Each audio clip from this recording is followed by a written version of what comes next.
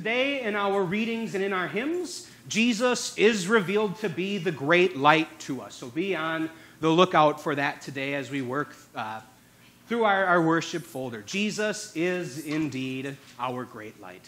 May God bless our time together in His Word. We begin with our opening hymn, hymn number 90, The People That in Darkness Sat.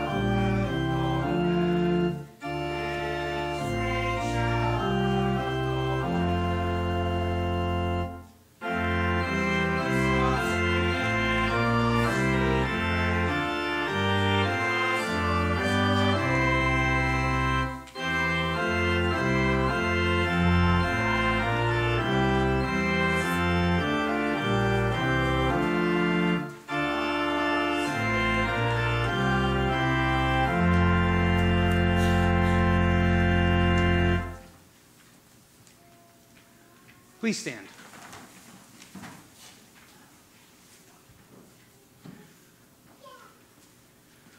O Lord, open my lips.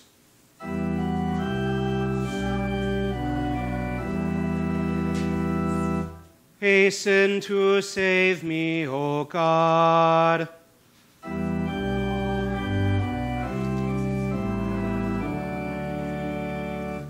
The glory of Christ is revealed. Let us worship Him.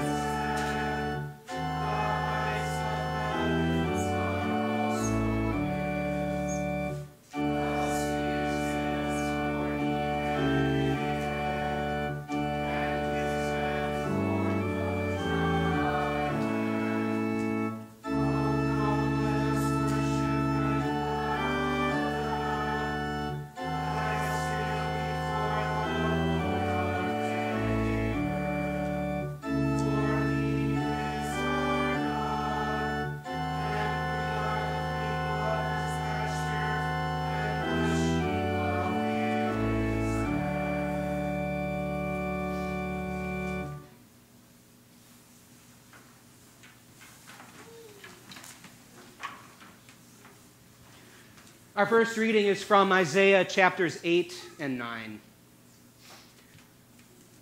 When someone tells you to consult the mediums and spiritists who whisper and mutter, should not a people inquire of their God? Why consult the dead on behalf of the living? Consult God's instruction and the testimony of warning. If anyone does not speak according to this word, they have no light of dawn. Distressed and hungry, they will roam throughout the land. When they are famished, they will become enraged, and looking upward will curse their king and their God. Then they will look toward the earth and see only distress and darkness and fearful gloom, and they will be thrust into utter darkness. Nevertheless, there will be no more gloom for those who are in distress. In the past, he humbled the land of Zebulun and the land of Naphtali, but in the future, he will honor Galilee of the nations by the way of the sea beyond the Jordan. The people walking in darkness have seen a great light. On those living in the land of deep darkness, a light has dawned. You have enlarged the nation and increased their joy. They rejoice before you as people rejoice at the harvest, as warriors rejoice when dividing the plunder. For as in the days of Midian's defeat, you have shattered the yoke that burdens them, the bar across their shoulders, the rod of their oppressors. The word of the Lord. Our psalm of the day is Psalm 27. We'll sing Psalm 27 together in unison.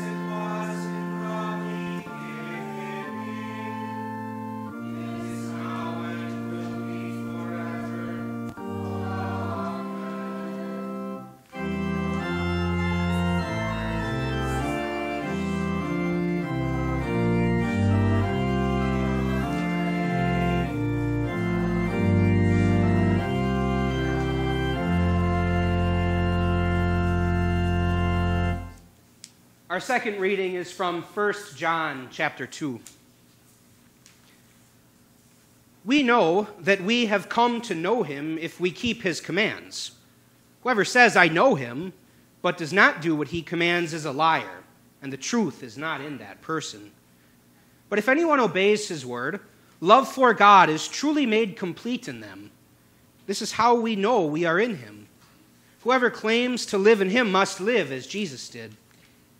Dear friends, I am not writing to you a new command, but an old one, which you have had since the beginning. This old command is the message you have heard. Yet I am writing you a new command.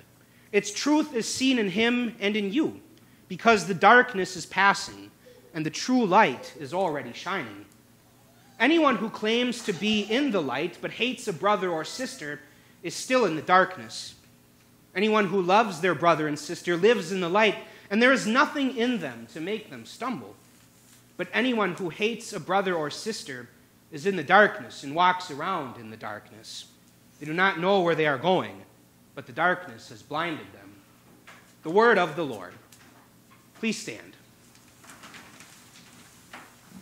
Alleluia.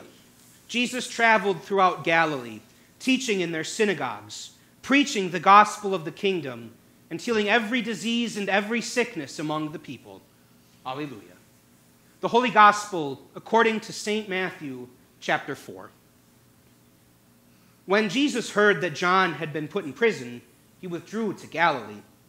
Leaving Nazareth, he went and lived in Capernaum, which was by the lake in the area of Zebulun and Naphtali, to fulfill what was said through the prophet Isaiah.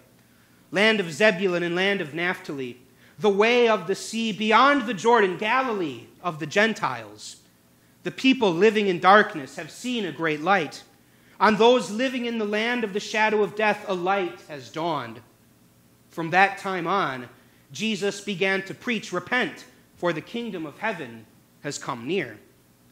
As Jesus was walking beside the Sea of Galilee, he saw two brothers, Simon, called Peter, and his brother Andrew. They were casting a net into the lake, for they were fishermen. "Come, follow me," Jesus said, "and I will send you out to fish for people." At once they left their nets and followed him. Going on from there, he saw two other brothers, James, son of Zebedee, and his brother John. They were in a boat with their father Zebedee, preparing their nets. Jesus called them, and immediately they left the boat and their father and followed him. Jesus went throughout Galilee, teaching in their synagogues, proclaiming the good news of the kingdom, and healing every disease and sickness among the people. The gospel of the Lord. You may be seated. We continue with our hymn of the day, hymn number 85, O God from God, O light from light.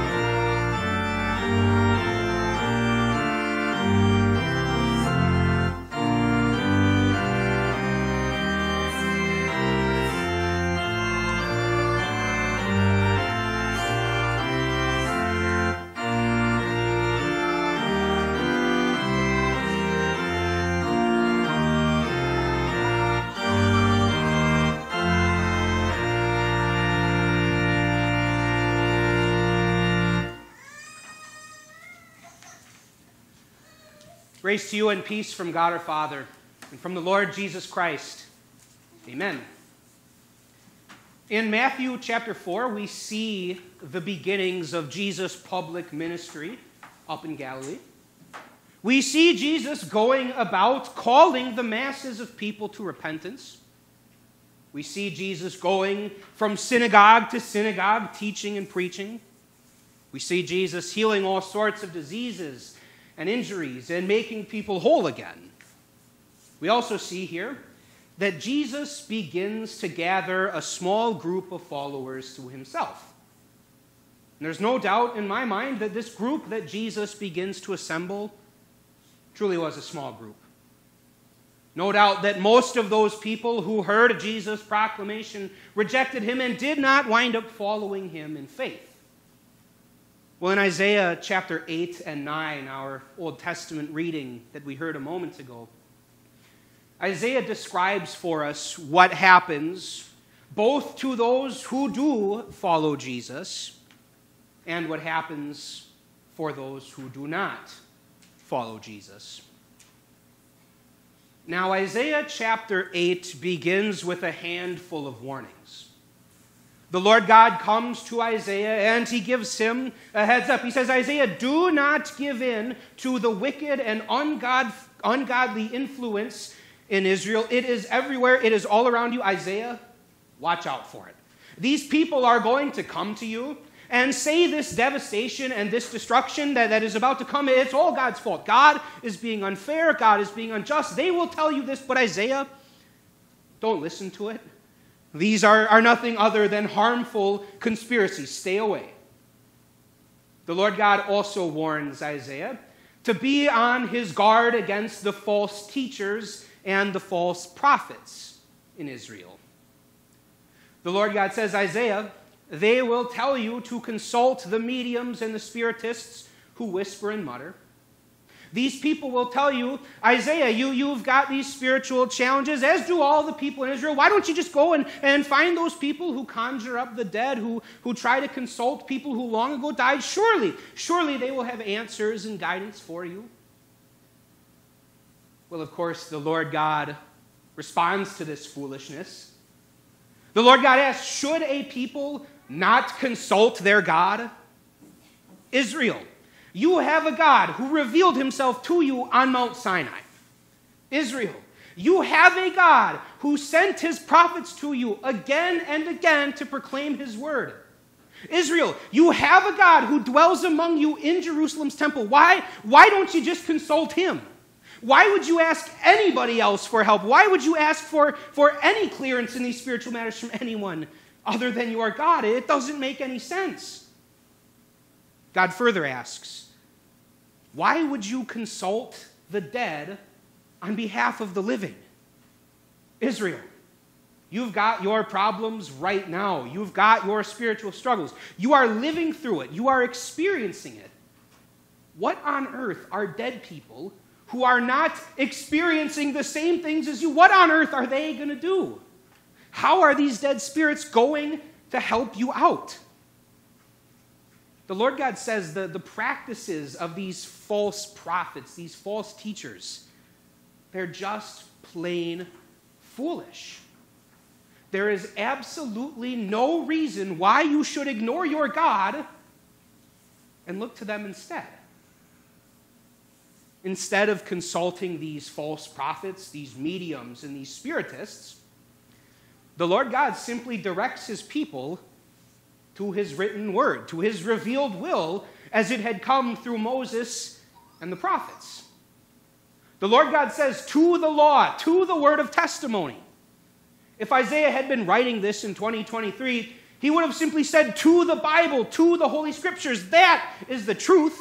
The words that God speaks are the guide and the light for you. God further says, if these prophets don't speak according to the light of his word, well, Isaiah says there's no light of dawn for them. In other words, if these prophets aren't going to speak according to God's word, they don't speak light. They only speak darkness. All they do is lie, and there is no truth in them. These false prophets speak according to their own whims. They speak according to the desires in their own heads and their own hearts. They've turned away from the Lord. And Isaiah describes the dreadfulness that awaits these false prophets and all who would follow after these false prophets. Just consider what Isaiah says here. They will pass through the land distressed and starving. But when this takes place and they are starving, they will be frustrated, and they will curse their king and their God. They will turn their faces upward, and then they will look down to the ground. But I tell you, they will see only distress, darkness, and the gloom that brings anguish. They will be banished into thick darkness. These occult leaders and all who follow after the teachings of these occult leaders, in the end, they will only find burden after burden. They'll go to have their spiritual needs, their spiritual desires satisfied, but they won't find what they're looking for. Even in their darkened states, yes, they will run to the king, they will run to God, two entities who could have helped them out, but in their darkened understanding, they won't find what they're looking for. No, in their darkened understanding, all they will do is create more and more darkness for themselves. They will even go so far as to blaspheme their king and their God. And sure, these false teachers and their followers, they'll continue to prod about the heavens. They'll look about the earth searching, but they won't find what they need. These false teachers will not find the comfort and the solace and the hope that they look for. No, they will only be misguided. They'll be left confused. They will be left without hope. And if these false prophets do not repent, if those who listen to the false prophets do not repent, they will be banished in darkness, sent to the deepest darkness, sent to a place where absolutely no light can go. That would be the prison and the dungeons of hell. So God gives a very severe warning here, a very stern warning to these people. And it's very sad that these people did not listen. So many people in Israel did decide to follow after these false prophets.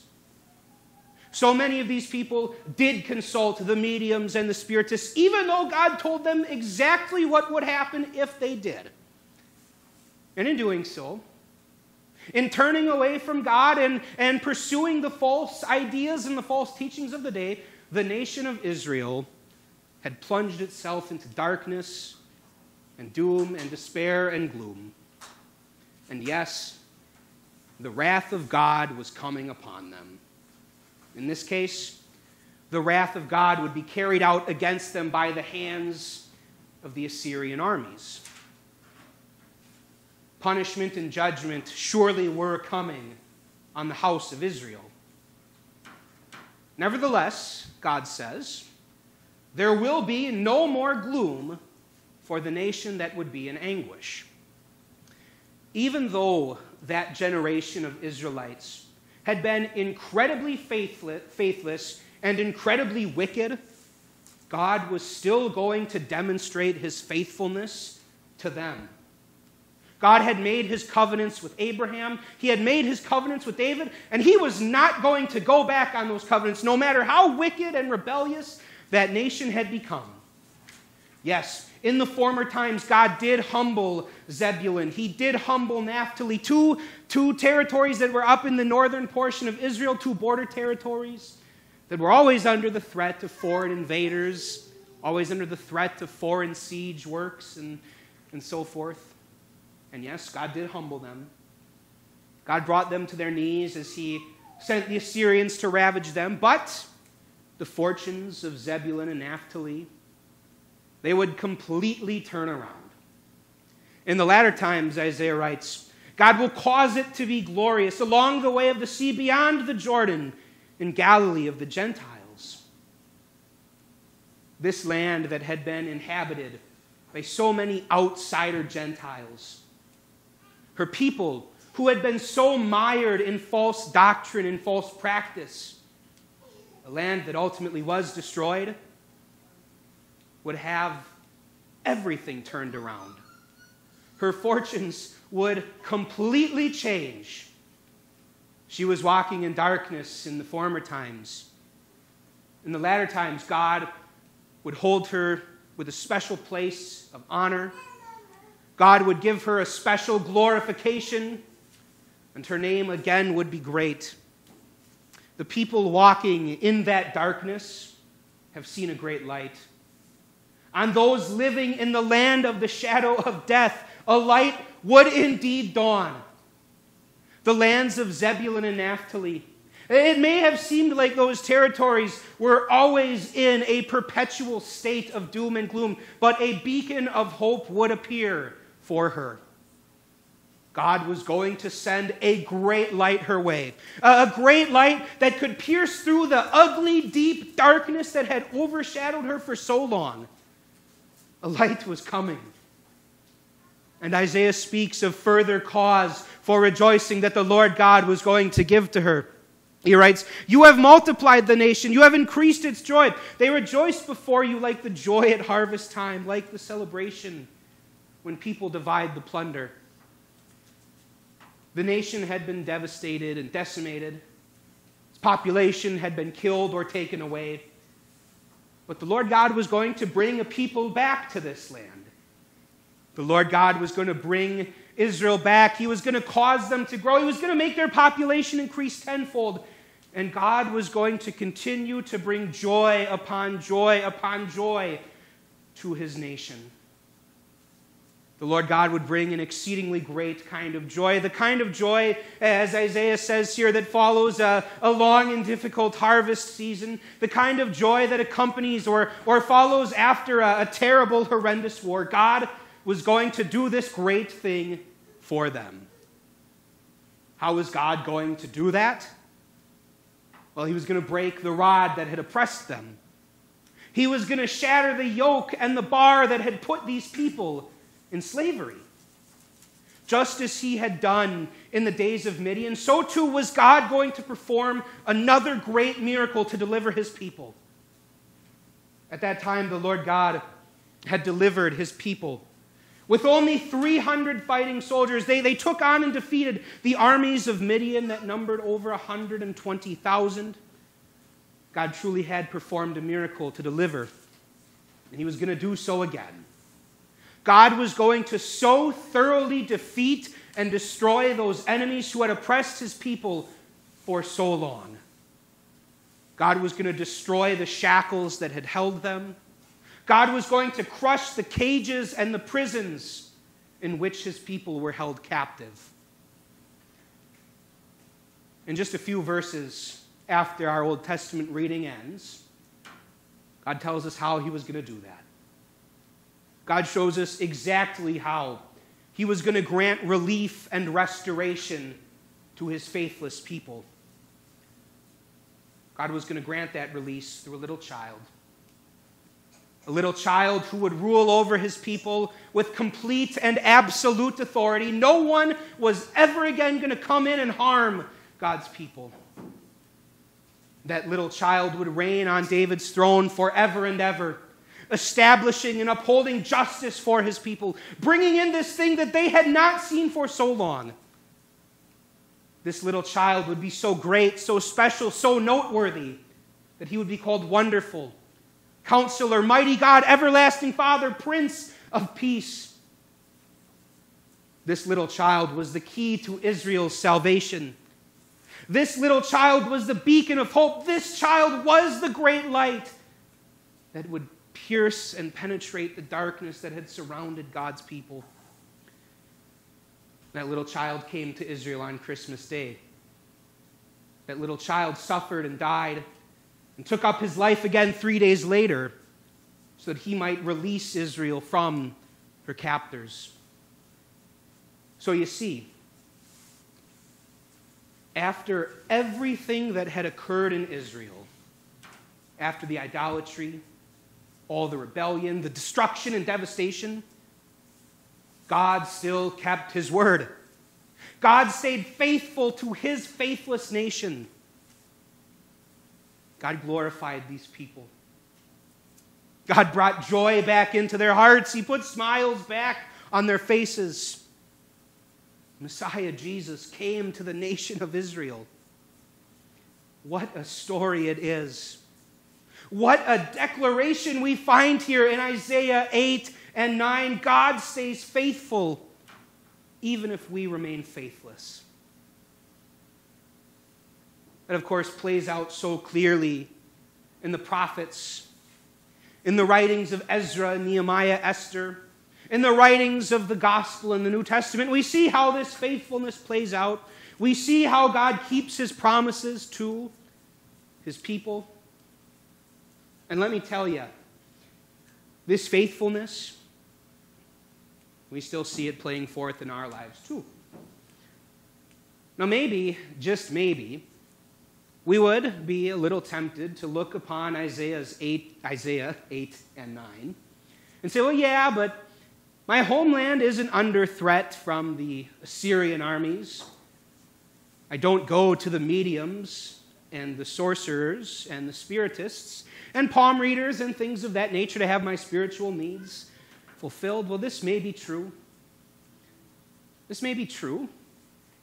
But I can assure you that these words that Isaiah speaks here are just as real and relevant for us now as they were when these first words were spoken over 2,700 years ago. For these threats and promises that God makes in these verses are indeed the same threats and promises that he makes right now. In Isaiah 8 and 9, of course, Isaiah directs us to the great light. Isaiah directs us to the one who grants release from oppression and slavery and sin and death and Satan. Isaiah shows us all of this here. He says such a figure is indeed coming.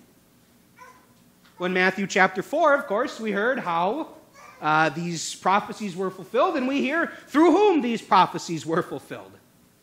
You know, Isaiah speaks a whole lot about the glorification of Zebulun and Naphtali, the region of Galilee. He speaks about joy. He speaks about restoration. Well, Matthew tells us how all of that stuff takes place. The Lord Jesus lived most of his life up in northern Israel, Zebulun and Naphtali, a territory now simply known as Galilee. The Lord Jesus came from that place, brought God's glory again to it. The Lord Jesus began his public ministry up in Galilee. And of course, throughout his public ministry, don't we see how Jesus was a light for the people? Don't we see how Jesus was a light for the nations? Matthew directed us to the healings of Jesus in the 4th chapter of his gospel. Just think about how many people, how many bodies existed at that time that were darkened by sin, darkened by disease and illness and corruption. Well, how many of those bodies did Jesus heal? How many of those bodies saw the light? So many, as Matthew tells us. Every disease, every illness, Jesus cast it away. And all of those healings, those miracles that Jesus performed to fix other people, don't they remind us of the final deliverance that the Lord Jesus promises to us? Don't they remind us that he is coming back again to make everything new? Don't they remind us that Jesus is coming back to change us, to glorify us, to remove all sin and all of sin's influence from us so that we might be made new, so that we might be made fit to spend eternity with him, that we might dwell with God forever and ever? Yes, those healings, they show us the light. Yes, those healings direct us to that deliverance that Jesus is going to grant us once and for all on the new day. And don't we also see during his public ministry how Jesus shattered oppression? Don't we see how he destroyed the chains and the bars that held his people? When in former times you and I were under the domain of the prince of darkness, born in sin, given over to sin, doing nothing but sinning and having no desire other than to rebel against God. When we were in that state, the Lord Jesus suffered and died to redeem us. That is, the Lord Jesus suffered and died to set us free from sin's chains, to deliver us over to God and make us free to serve Him with gratitude and with joy. Of course, Jesus is the light. Of course, Jesus is the one who frees us from oppression. That light, that liberator that Isaiah talks about in chapter 8 and 9, He truly has come to earth. And we've seen Him. We follow Jesus in faith. May we continue to follow Jesus in faith. Well, what does that look like exactly? Well, it means feasting on this bread of life from heaven as often as we can. As often as Jesus gives us that opportunity to hear His word. As often as Jesus gives us that opportunity to eat and drink His body and blood. As often as Jesus gives us opportunity to remember our baptism when we were washed and cleansed. May we feast on this bread of life. And Jesus will bless that. Jesus will increase your faith. He will strengthen you. Following after Jesus in faith also means that we ought to be careful with the other kinds of spiritual food which we would consume for our souls. Recall the testimony that the Lord God had spoken to those mediums and spiritists in Isaiah chapter 8. He gives them a thorough rebuke and says, "This is poison for your soul." And then He directs them to the law and to the testimony. He directs them to His word. The Word of God, these Holy Scriptures, the Bible, they really are a guide for us in spiritual matters. These words of Scriptures really do serve as a judge for us in determining what would be beneficial for our souls and also what would be harmful for our souls. And brothers and sisters, we need to use God's Word as a judge more than you might realize. Because this sinful, ungodly influence is everywhere. And no, this sinful and ungodly influence doesn't just arise from the occult. It doesn't arise just from the false religions like Muhammad and Buddha. It doesn't arise just from the culture around us. Sometimes sinful and ungodly influence even arises within the church militant on earth. Jesus Himself teaches that people will come along mixing their own errors that they devised in with the truth. Just as we heard God declare a moment ago, not every teaching that claims to be good has the light of dawn in it. Jesus also teaches us to be on guard, because these false teachers who mix their error in with the truth, they're really ferocious wolves. They may come to you wearing a disguise that makes them look like harmless sheep, but they are not. These false teachers, they might mix their error with some truth. They might mix their error with a lot of truth. But would you regularly consume food that was only 10% moldy? The point I'm trying to make here is this. Let us exercise extreme caution as we pursue other spiritual resources to aid us in our study and in our growth. Let us not be so naive as to think, well, the author of this book calls himself a pastor, therefore it must be good for me. Let us not be so naive as to think, well, the group who put out this movie or this documentary or this song claims membership to a Christian organization, therefore this must have some benefit.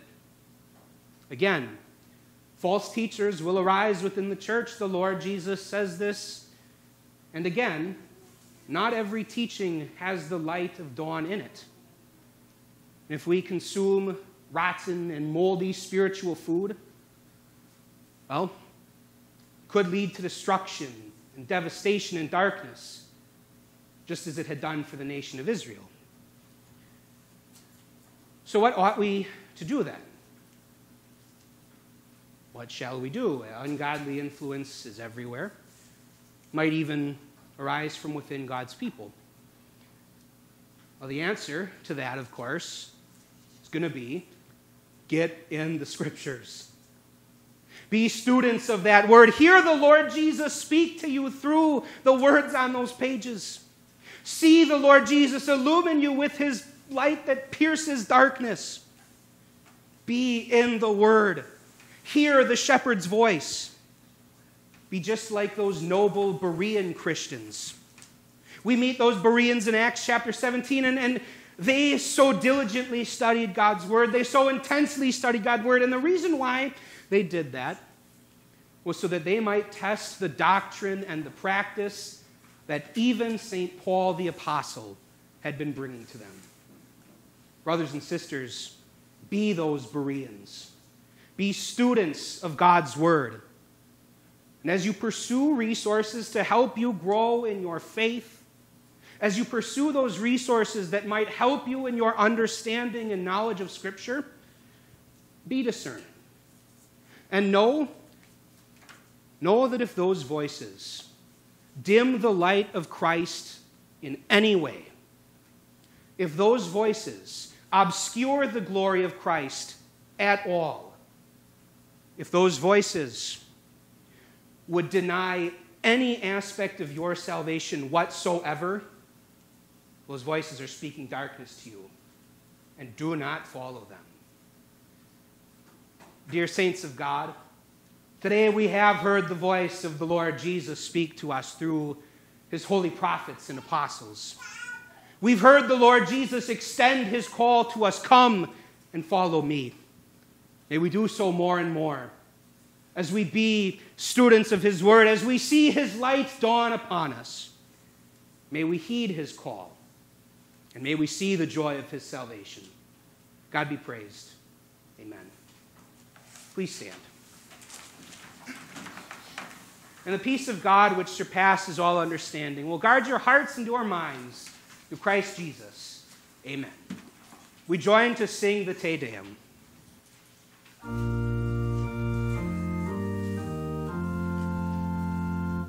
Praise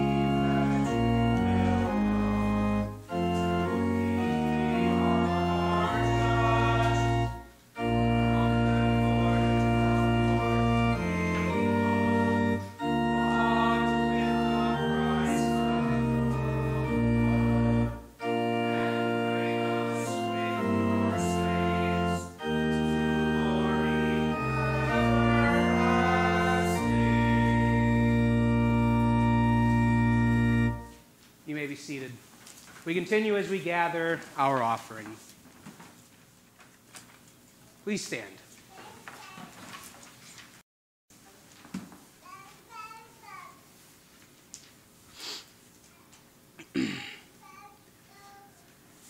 In the morning, O Lord, I call to you. Be merciful to me and hear my prayer.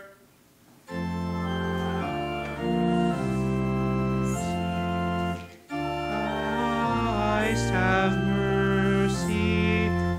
O Lord, have mercy. Our Father, who art in heaven, hallowed be thy name. Thy kingdom come. Thy will be done on earth as it is in heaven. Give us this day our daily bread, and forgive us our trespasses, as we forgive those who trespass against us. And lead us not into temptation, but deliver us from evil. For thine is the kingdom, and the power, and the glory, forever and ever. Amen. Almighty God, you sent your Son to proclaim your kingdom and to teach with authority. Anoint us with the power of your Spirit, that we too may bring good news to the afflicted, bind up the brokenhearted, and proclaim liberty to the captive. Through Jesus Christ, your Son, our Lord, who lives and reigns with you and the Holy Spirit, one God, now and forever. O Lord, our heavenly Father, almighty and everlasting God, you have brought us safely to this new day. Defend us with your mighty power, and grant that this day we neither fall into sin nor run into any kind of danger. And in all we do, direct us to what is right in your sight, through Jesus Christ, your Son, our Lord. Let us praise the Lord. The grace of our Lord Jesus Christ, and the love of God, and the fellowship of the Holy Spirit be with you all.